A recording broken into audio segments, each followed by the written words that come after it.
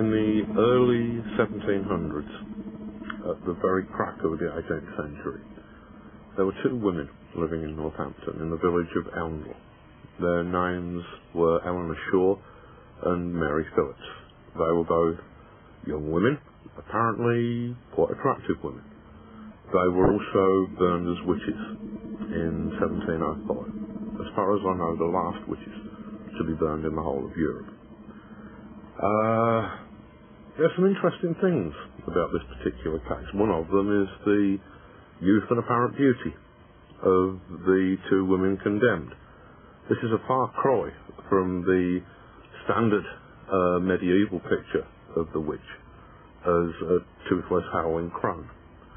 You start to come to the conclusion that maybe attractive women were hung and burned and pilloried because this was a long time before easily available adult video hire.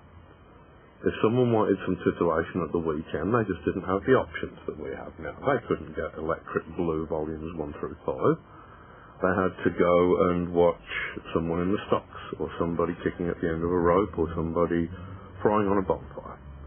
Now, when things started to go wrong for Mary and Eleanor was around the time when a local woman who had been widowed and was thus without a man in her bed had complained of this to the two witches, who promised that they would send her something to ease her frustration and her longing.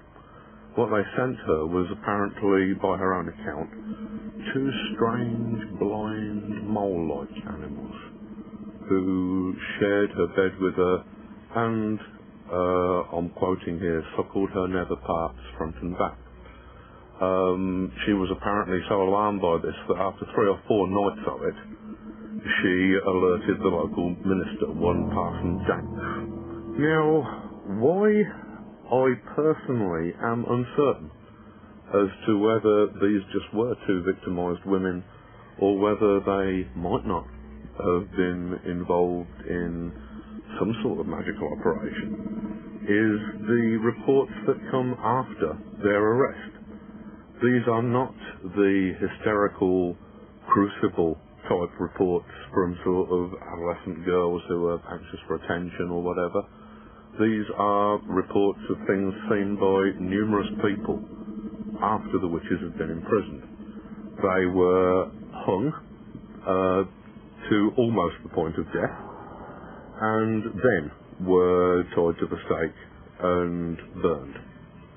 When I was younger, my mother told me that I should never call somebody a bastard because they might really be one.